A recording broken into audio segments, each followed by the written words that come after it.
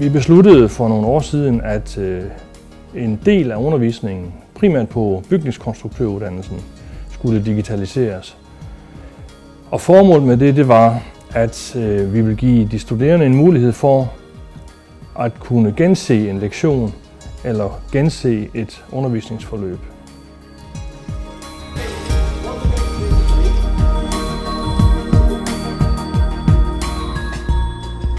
Som opfølgning på det var det naturligt for os, da vi stødte på OpenCourseWare-begrebet, at undersøge, hvad var det for noget, og er det noget, som vi kunne have gavn af på uddannelserne på TMH.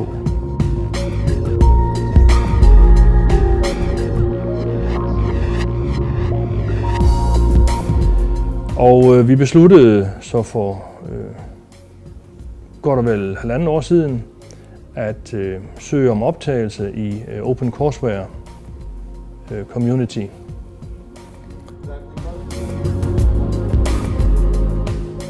Og det er i TMH's ledelse besluttet, at vi vil udbrede kendskab til det. Vi vil fortsat være medlem af OpenCourseWare Society, og vi vil implementere det i større og større omfang i TMH's uddannelser. Og et naturligt spørgsmål er så, jamen hvorfor vil vi det her? Jamen dels tror jeg på, og det er vi flere, der gør, og det viser erfaringer fra andre universiteter også, at vi får en bedre læring. To check it, but that was the most popular one. En af grunden til, at vi vil udnytte OCV på VIA, det er jo, at vi vil gerne udnytte den fleksibilitet, det giver.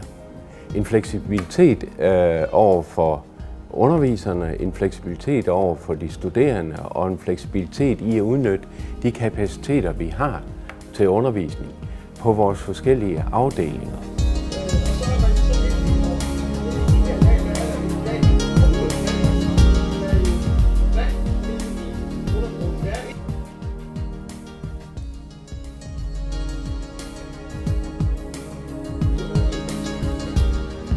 Det, at vi kan optage nogle sekvenser, der kan bruges på tværs af uddannelser, på tværs af faglige kompetenceområder, men også på tværs af klasser, det vil jo give os en mulighed for at yde en langt bedre læring på en fleksibel måde.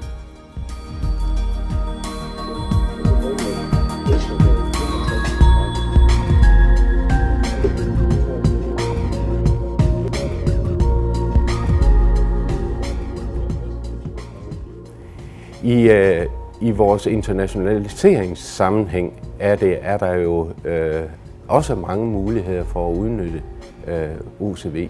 Vi er jo allerede i gang på vores Kina-udlægninger, hvor vi har gennemført nogle udviklingsopgaver, og vi nu bruger det her på en fin måde.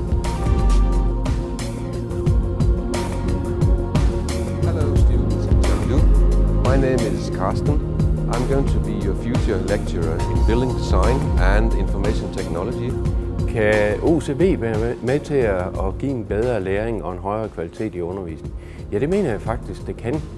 Fordi man kan udnytte de faglige kapaciteter, vi har, på en langt bedre måde, end hvis vi rent fysisk skal til at flytte de her folk rundt og undervise.